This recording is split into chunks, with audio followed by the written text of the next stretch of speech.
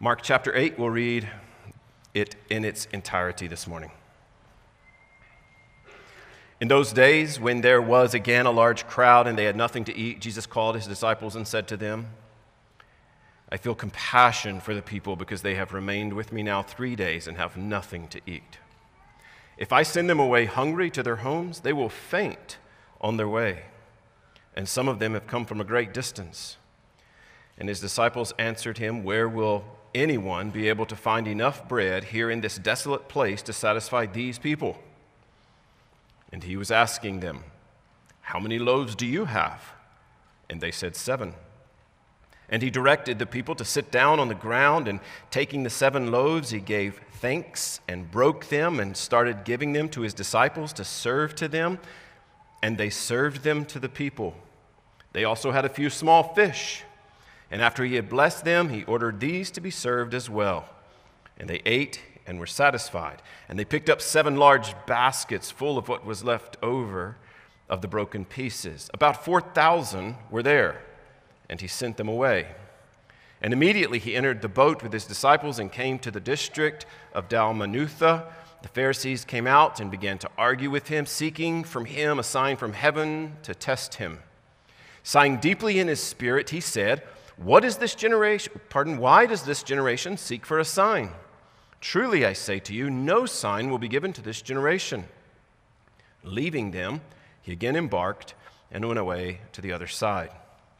And they had forgotten to take bread, and did not have more than 1 loaf in the boat with them. And he was giving orders to them, saying, Watch out! Beware of the leaven of the Pharisees and the leaven of Herod. They began to discuss with one another the fact that they had no bread. And Jesus, aware of this, said to them, Why do you discuss the fact that you have no bread? Do you not yet see or understand? Do you have a hardened heart? Having eyes, do you not see? And having ears, do you not hear? And do you not remember when I broke the 5 loaves for the 5,000, and how many baskets full of broken pieces you picked up? They said to him, 12.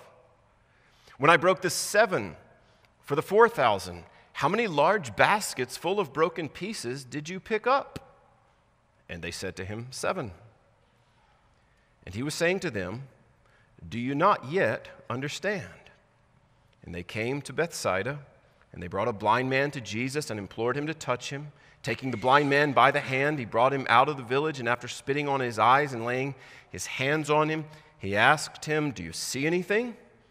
And he looked up and said, I see men, for I see them like trees walking around.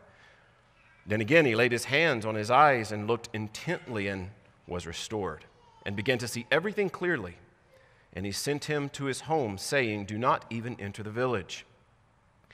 Jesus went out, along with his disciples, to the villages of Caesarea Philippi, and on the way he questioned his disciples, saying to them, Who do people say that I am? They told him, saying, John the Baptist, and others say Elijah, but others one of the prophets. And he continued by questioning them, But who do you say that I am? Peter answered and said to him, You are the Christ. And he warned them to tell no one about him.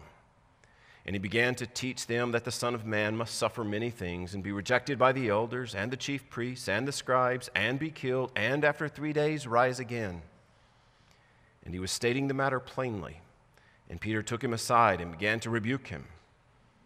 But turning around and seeing his disciples, he rebuked Peter and said, Get behind me, Satan, for you are not setting your mind on God's interests, but man's. And he summoned the crowd with his disciples and said to them, If anyone wishes to come after me, he must deny himself and take up his cross and follow me. For whoever wishes to save his life will lose it, but whoever loses his life for my sake and the gospel's will save it. For what does it profit a man to gain the whole world and forfeit his soul? For what will a man give in exchange for his soul? For whoever is ashamed of me and my words in this adulterous and sinful generation, the Son of Man will also be ashamed of him when he comes in the glory of his Father with the holy angels. Imagine with me, if you can, a reality TV show about catering. Large events, lots of people, lots of food.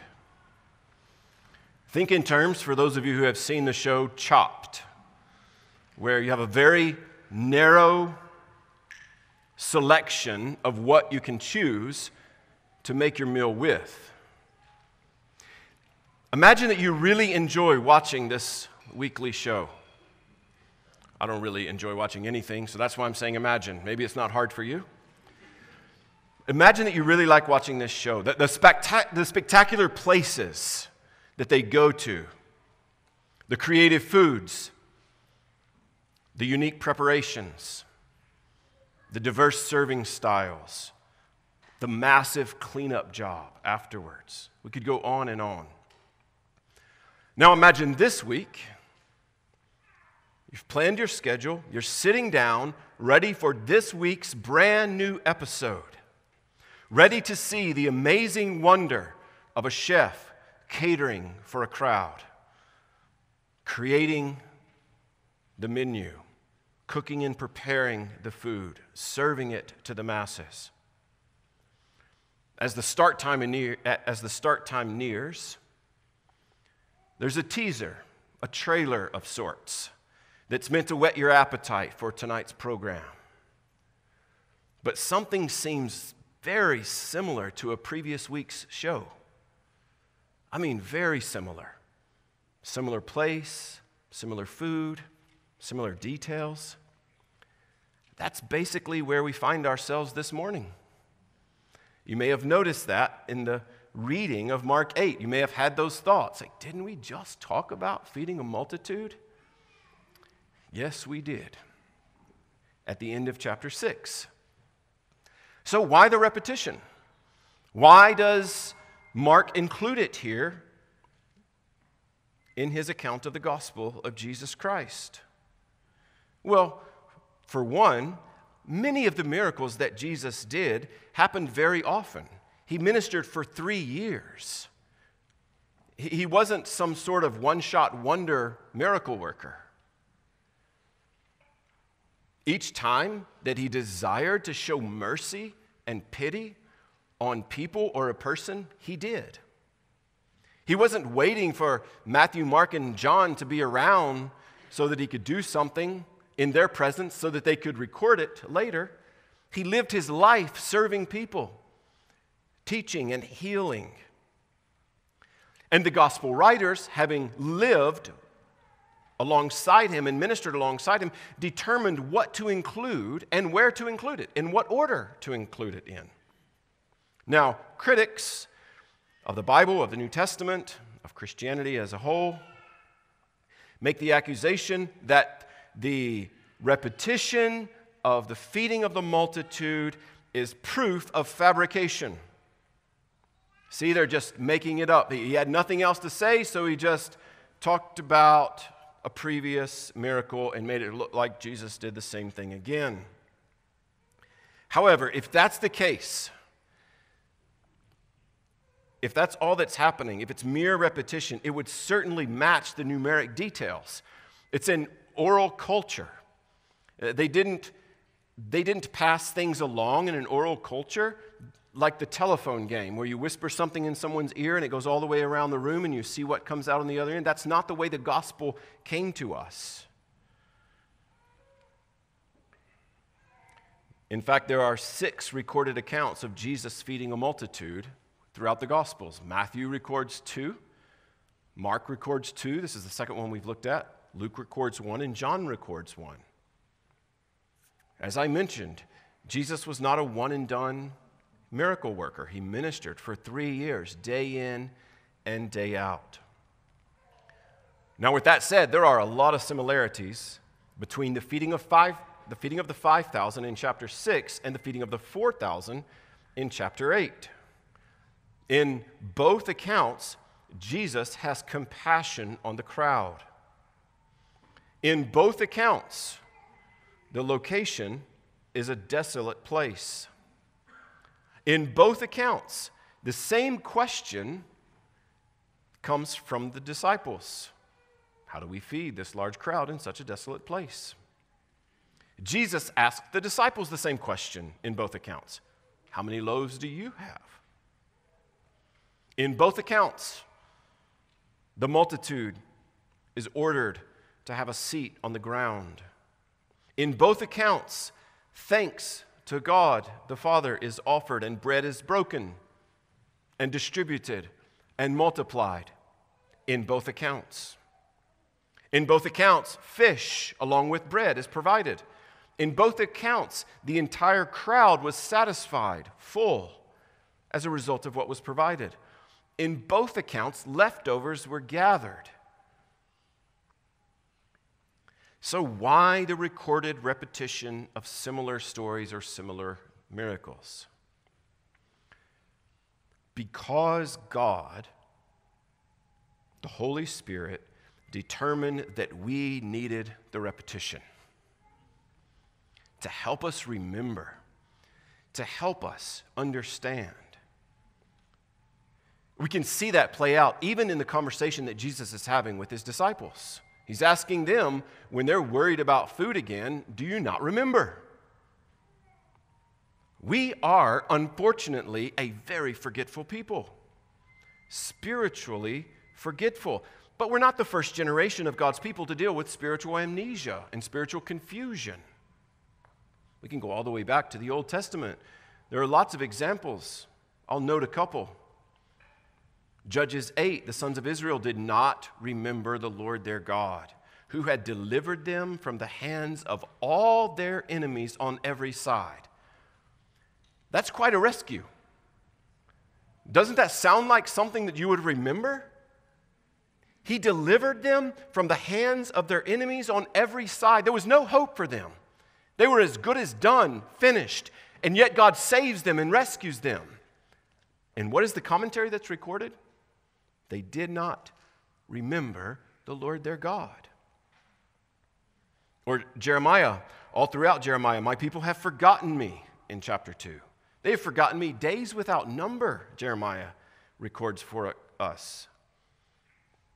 They have forgotten the Lord their God, chapter 3.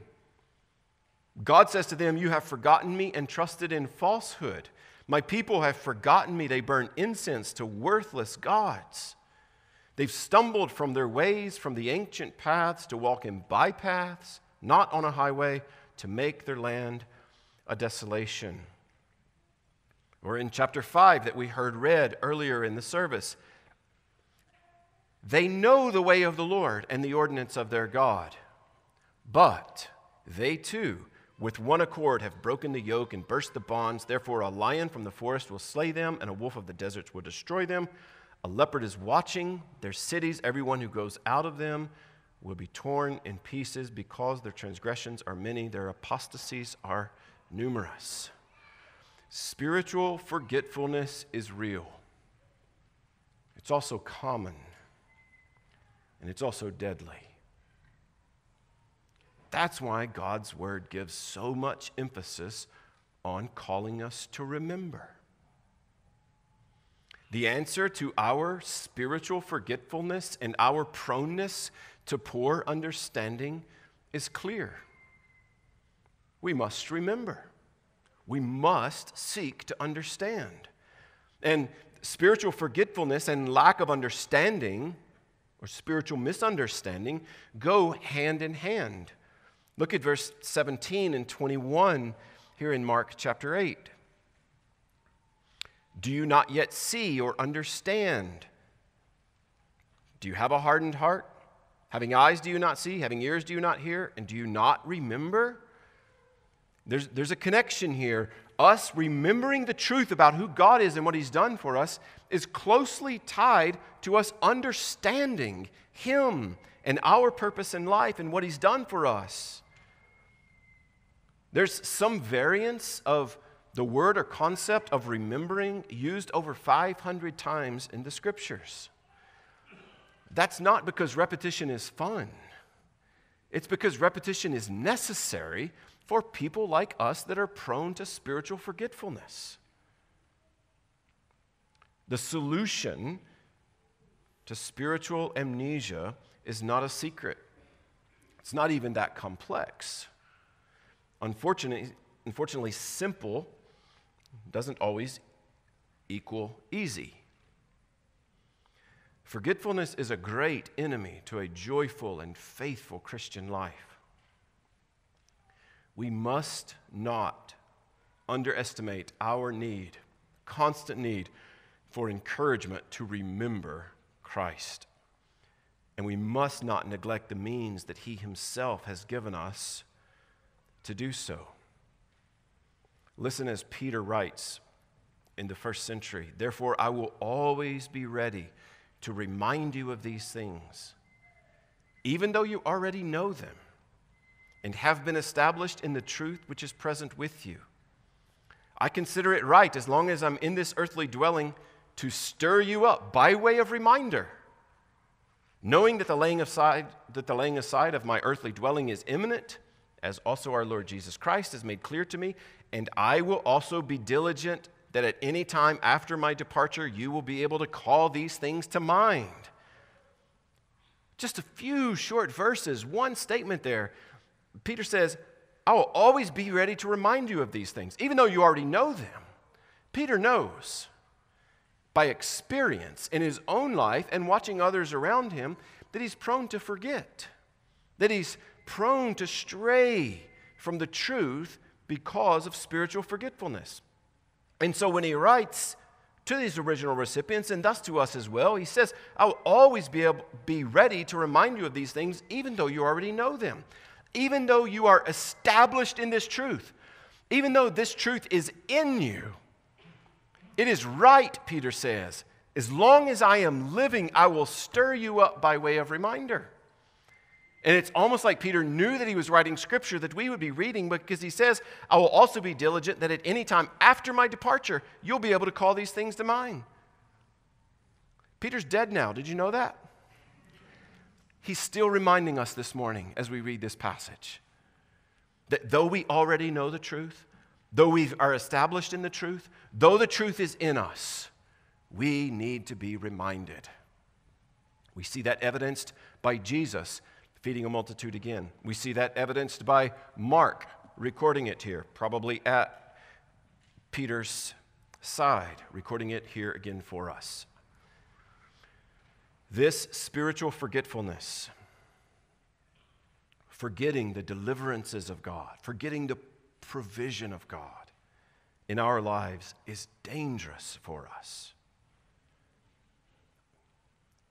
Think about the people of Israel of old. Right on the heels of unthinkable miracles, with their pockets full of Egyptian gold, grumbling at their less than 5-star accommodations in the desert. We want to go back. Everything was so good. If you're familiar with the early pages of Exodus, everything didn't seem to be all that good. It seemed like they were making a lot of bricks. And it was getting increasingly difficult to make those bricks. But all of a sudden, when they're rescued from Pharaoh in Egypt, they're remembering wrongly. Things that were miserable, they're remembering that they were good. And all the saving and rescuing that God had done for them doesn't seem to be anywhere on their mind. Grumbling and complaining about the present is a result of forgetting the truth of the past. It's faithlessness at the end of the day. So what then is the remedy? Repetition and reminders. Listen as the apostle writes to the church at Philippi. Finally, my brethren, rejoice in the Lord. That's Philippians chapter 3, verse 1. Then in chapter 4, verse 4, to write the same things again is no trouble to me, Paul says, and it's a safeguard to you. Repetition should be no trouble. And it's actually good for us to be reminded. And so he says it again, rejoice in the Lord always. And if that repetition isn't enough, he goes further and says, again, I will say rejoice. We saw it this morning in Psalm 146, bookends. The repetition, offering praise to God. Repetition and reminders are the remedy for spiritual forgetfulness and spiritual misunderstanding. We must guard ourselves from this spiritual forgetfulness. We must root out those things that threaten our joy and threaten our faith.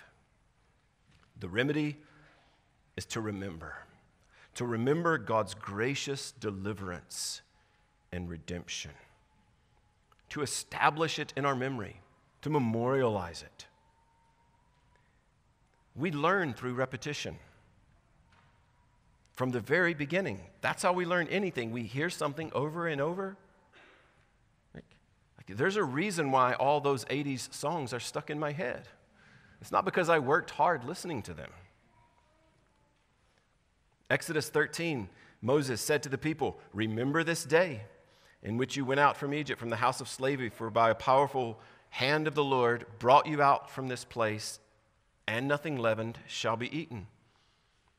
He continues in verse 9, "And it shall serve as a sign to you on your hand and as a reminder on your forehead, that the law of the Lord may be in your mouth, for with a powerful hand the Lord brought you out of Egypt." Moses is encouraging the people to set up reminders. Remind yourself. Or in Deuteronomy 7, Deuteronomy is literally the second giving of the law. That's what it means. God thought it was so important to repeat the law, he gives us another book that is full of his law. You shall well remember, chapter 7, verse 18. You shall well remember what the Lord your God did to Pharaoh and all of Egypt. Remember your rescue. Now, it's really not all that important. It's helpful for you to know, but it's not all that important for you to remember all the details about how Israel was rescued from the Egyptians. But you know what is important? For you to remember how God rescued you from your sin. How he rescued you from that foul bondage that would have carried you all the way to hell and kept you there forever and ever. It's really important that we remember that. Deuteronomy 4:9, "Only give heed to yourself and keep your soul diligently, so that you do not forget the things which your eyes have seen, and they do not depart from your heart all the days of your life, but make them known to your sons and grandsons." You know, one of the ways that we remember what God has done to us, we tell others what God has done for us. That's exactly what Deuteronomy 4:9 is expressing. Don't forget, don't depart, but make them known to your sons and your grandsons. The best way that we serve the next generation, not just in our homes, definitely in our homes, but not just in our homes, but throughout the culture, is by transmitting truth to them. We've just begun doing that as a church in the past couple weeks, which we can probably take some time right now and prove how good repetition works. Children, are you listening? Who made you? Children, are you listening? Who made you? What else did God make?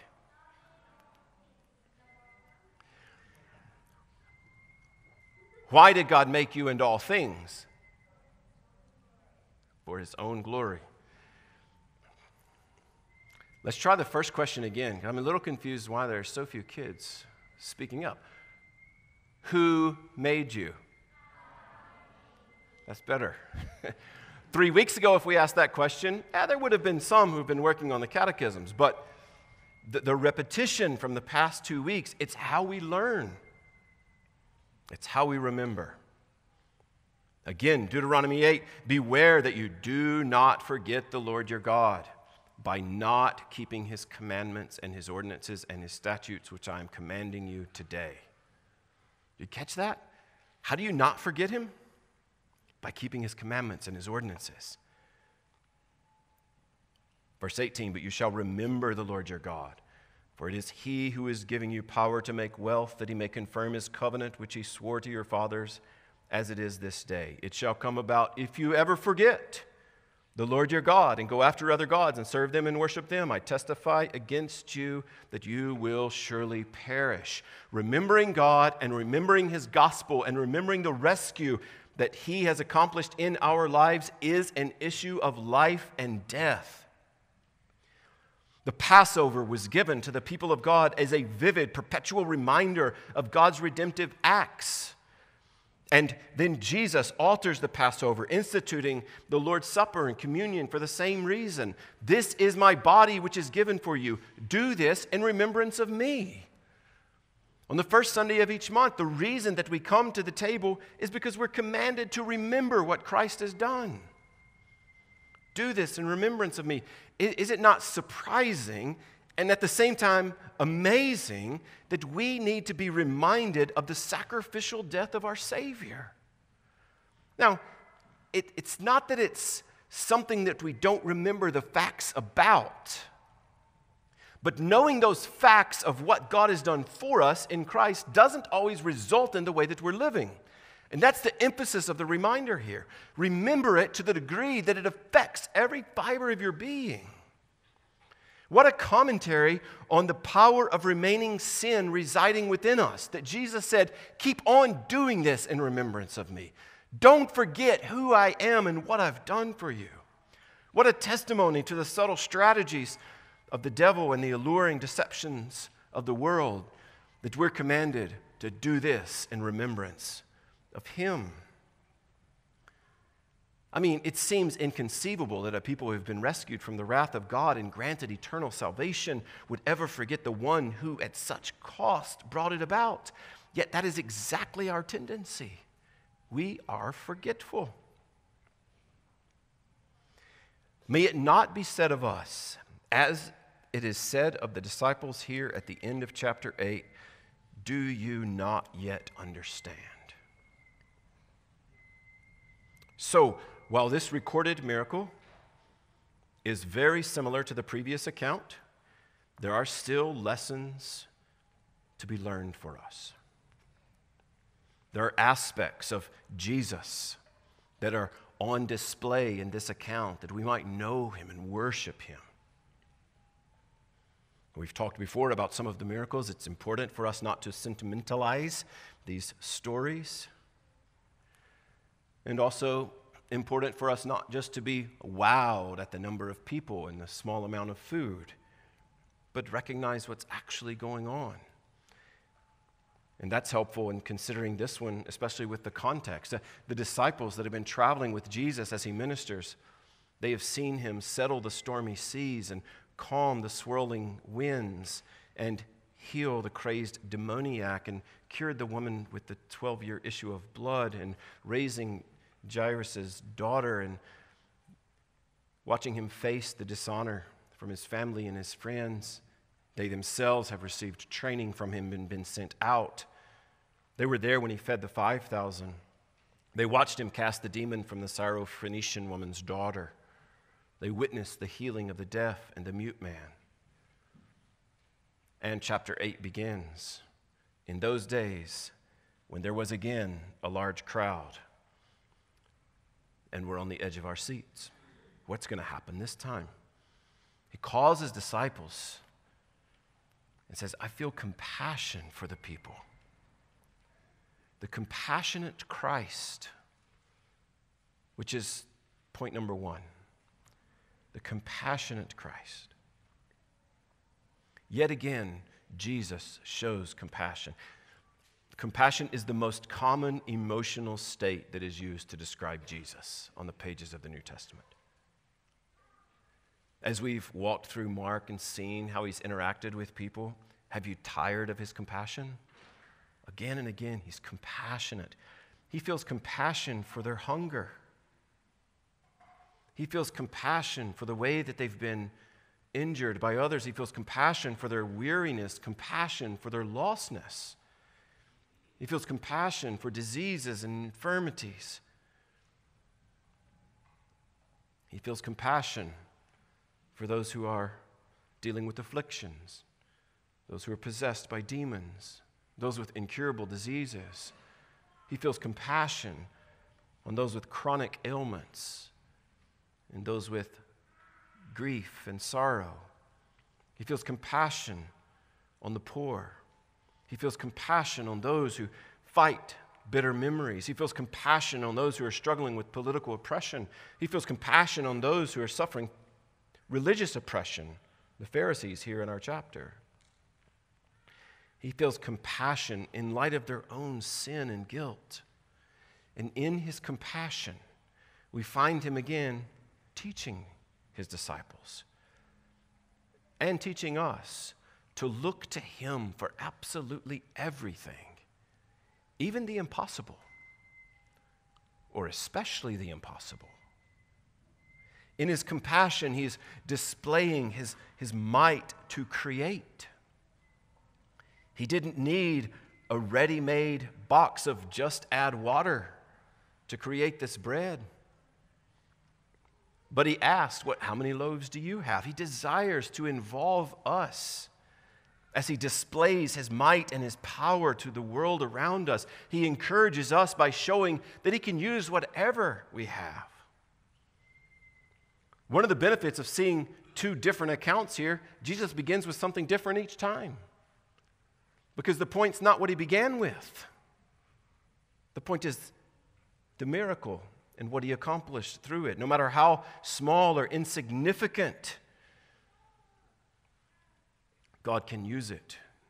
Christ reveals his might.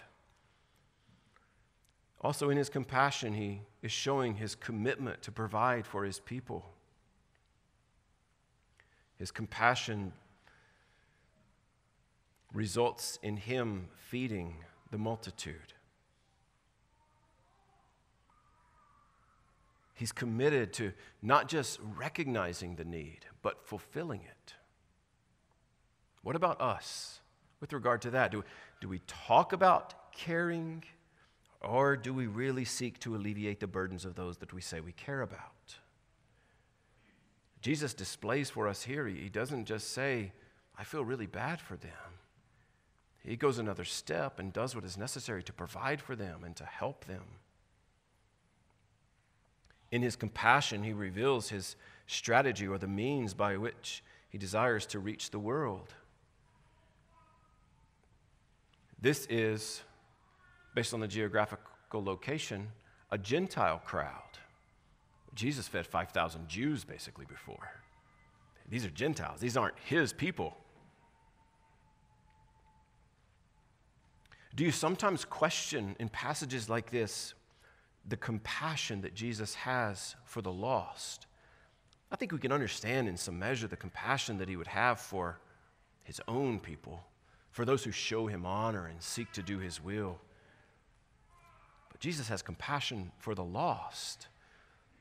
The word that he uses here, this is the only time that Jesus himself says, I feel compassion. The other gospel writers note the compassion that he feels at times. But here, Jesus himself is saying, I feel compassion. I feel it deep down in the pit of my stomach. I hurt and long to grant these people what they need.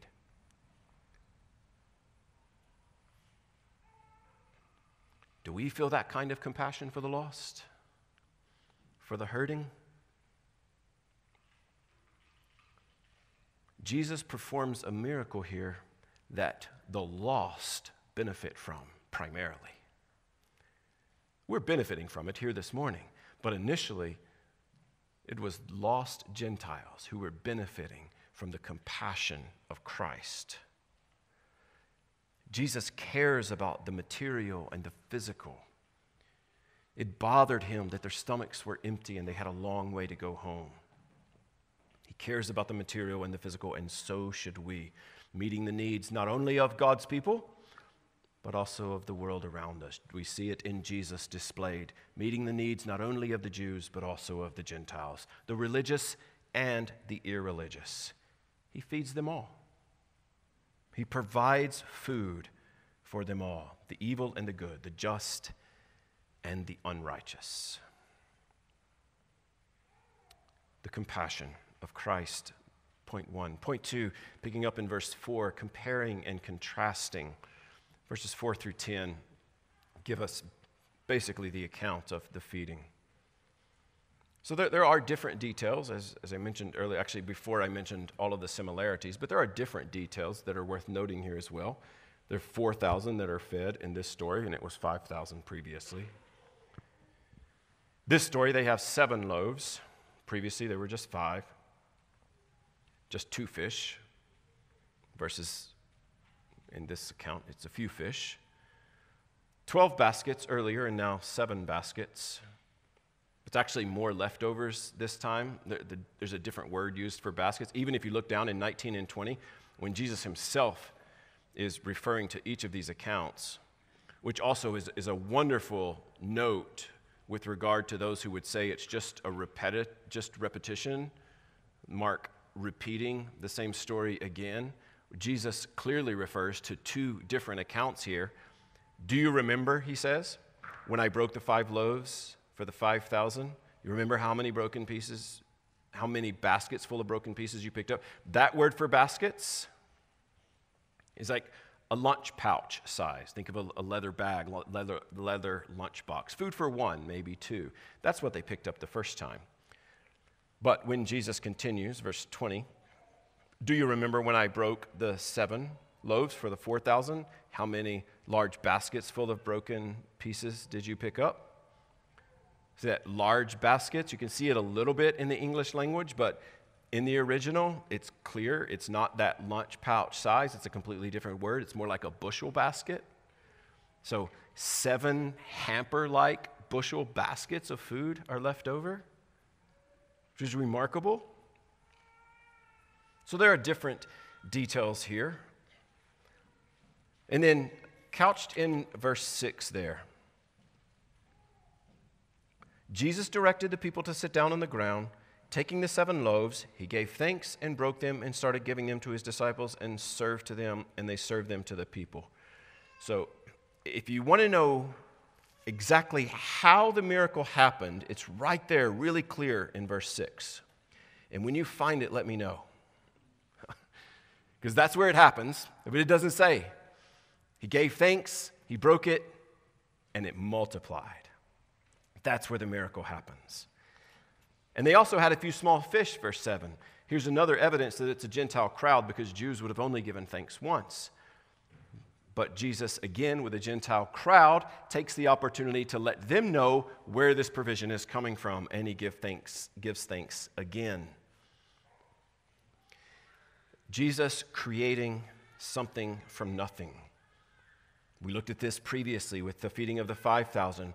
Jesus creating a mature earth in the beginning. We see it happening on small scale here, creating mature bread, mature fish. Not a seed or a stalk or a head or the flour or the dough. Not even raw dough, but baked precisely, perfectly, just right. Not dense from being underbaked or burnt from being overbaked. He just created loaves. And they had a few fish. But they fed 4,000 with the few fish. But they didn't provide fish eggs that needed to grow and develop. These weren't fish that were caught by line or by net. One old writer said it this way: the fish were created dead. Wrap your mind around that. But not spoiled. Prepped and ready to consume. He created it like that. Perfect. Ready to eat loaves and fish. And they ate. Verse 8. They, 4,000, ate and were satisfied. And they, the disciples, picked up 7 baskets full of what was left over, the broken pieces. About 4,000 were there. Here's a point that I think is worth us taking home. There's always enough grace to go around. Always. There is abundant mercy. And there are leftovers. You can get full, and when you are full of all the blessings of God, you haven't depleted his mercy and his grace and his love one bit. Continuing verse 11, quelling curiosity. 11 through 13. Point next. I forgot what point it is, but it's point next. So, the Pharisees came out. They see what's happening. You know these guys, they always have a problem They begin arguing with Jesus. Terrible idea to argue with God, but we're all prone to do it, I suppose.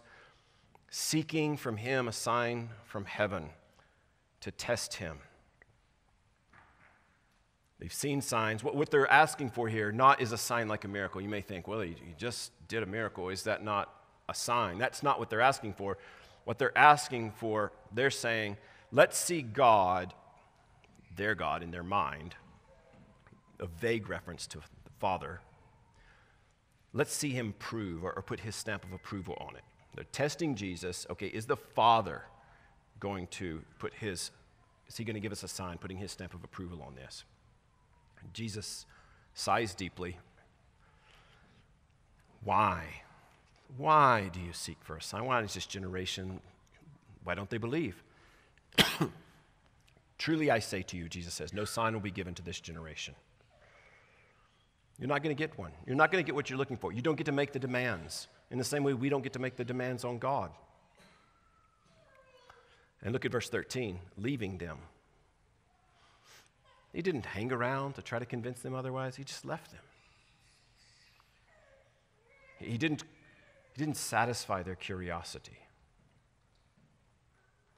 And if you're pursuing Christ just with mere curiosity, be careful, because you may be at risk of him leaving if you're refusing to listen to the truth of the gospel, if you're reluctant to respond to the truth of the gospel. Be careful. Are you listening to his compassionate call? We're all in that crowd that Jesus has compassion on. We all qualify as recipients of his grace and his mercy. Have you responded to that compassionate call in faith and in repentance, trusting him and turning from your sin? He will not satisfy mere curiosity, but he will satisfy your soul if you'll trust in him. And last point, questioning the disciples. Verses 14 through 21. We've looked at bits and pieces of this along the way. So the disciples forgot to take bread on the boat when they leave to go somewhere else. They had one loaf, not more than one loaf, maybe not a whole loaf in the boat with them. And Jesus is giving orders to them. Jesus is teaching them. Evidently, it's not dinner time, but they're worried about food. Watch out, he says, beware of the leaven of the Pharisees and the leaven of Herod.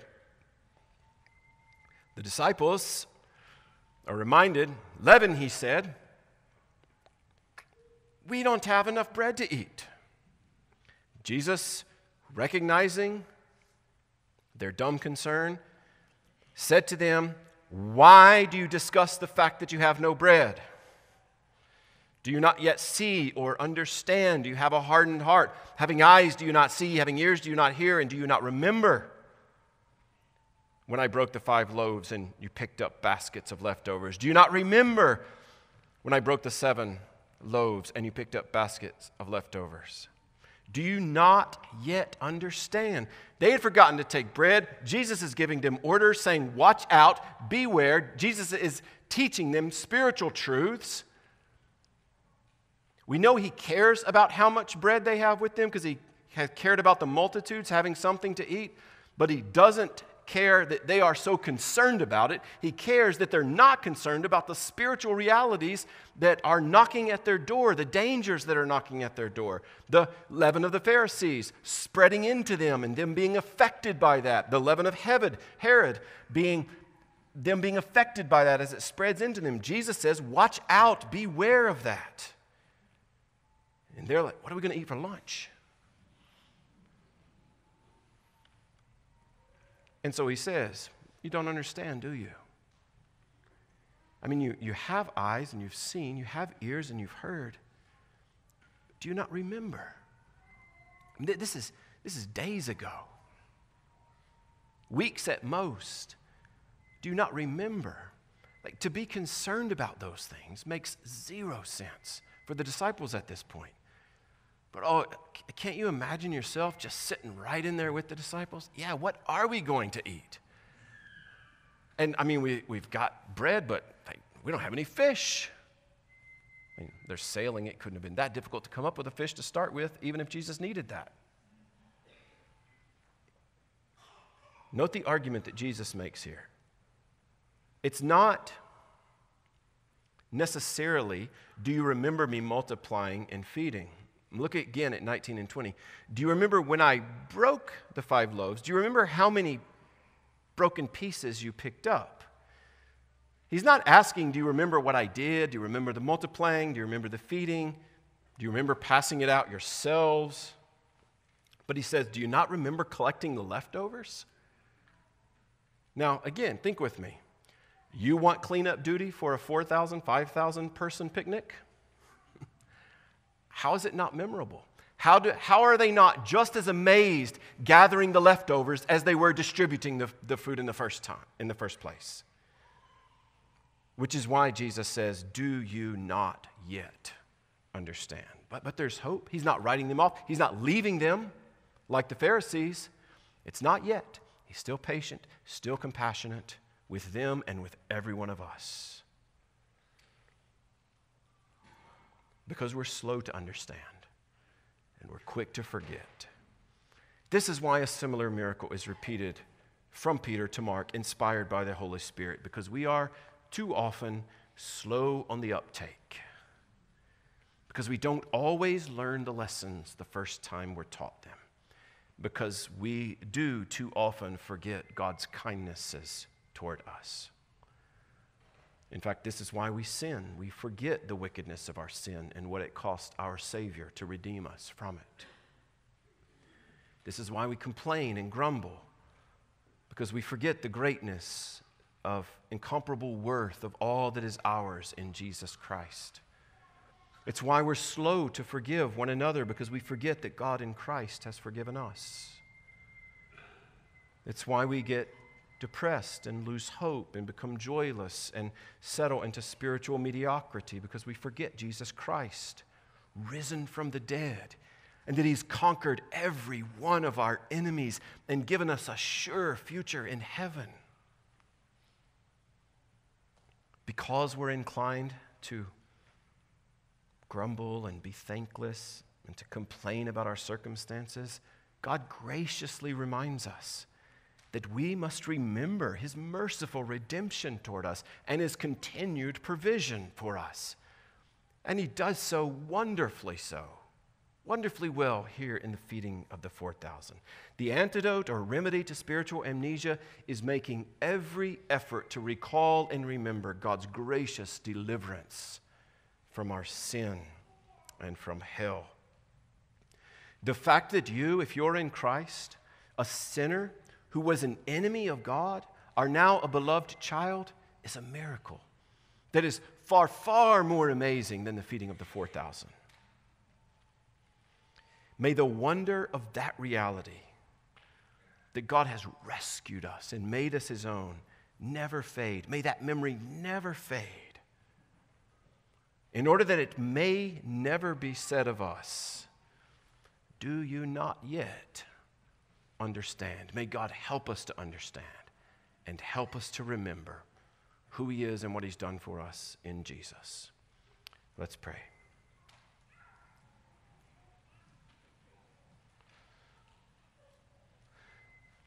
Our Lord and our God, we pray that You'll take the truth of Your word and bring about eternally significant consequences in our lives, that we might be increasingly prone to remember the gospel and the gospel applied to us, that we might be all the more frequent in sharing it, in talking about it, and proclaiming it. With our mouths, with our choices, with our lives. God, You and You alone are worthy of worship and honor and glory, both now and forever. We pray that You will use our lives, as seemingly insignificant as a few loaves and a few fish, that we might be broken before you in order that we might be used by you to proclaim your truth, your kindness, and your compassion to a lost world around us. In Christ's name, amen.